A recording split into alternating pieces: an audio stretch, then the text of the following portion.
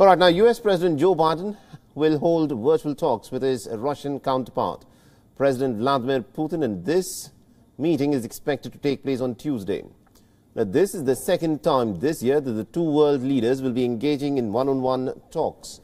And this meeting, of course, has come at a time when relations between Ukraine and Russia have reached an all-time low.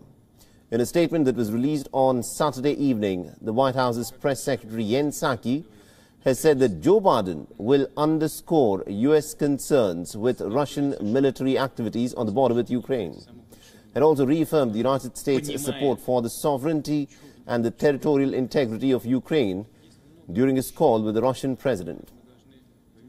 The announcement has come after the Secretary of State Antony Blinken said that the United States had evidence that Russia had made plans for a large-scale attack on Ukraine.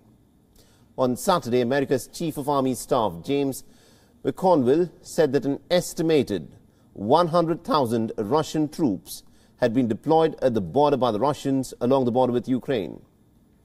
The American Army chief, however, said that their intention at this point of time is not known, but Washington is extremely concerned about the Russian military build-up along the Ukrainian border.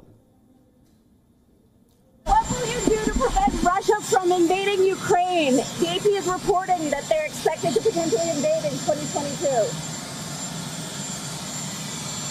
We're aware of Russia's actions for a long time, and my expectation is we're going to have a long discussion.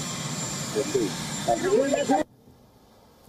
Meanwhile, U.S. President has said that he and his advisors were preparing in a comprehensive set of initiatives aimed at deterring Vladimir Putin from a possible ground invasion into Ukraine.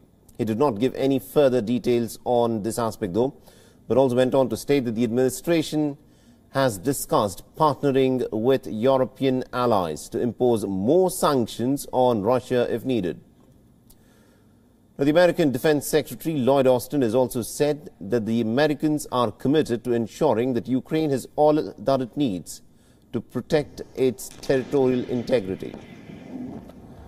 Now, Russia's tensions with Ukraine will no doubt lead to Biden-Putin talks, but along with that, the leaders will also be discussing other topics of strategic stability, cyber and other regional issues.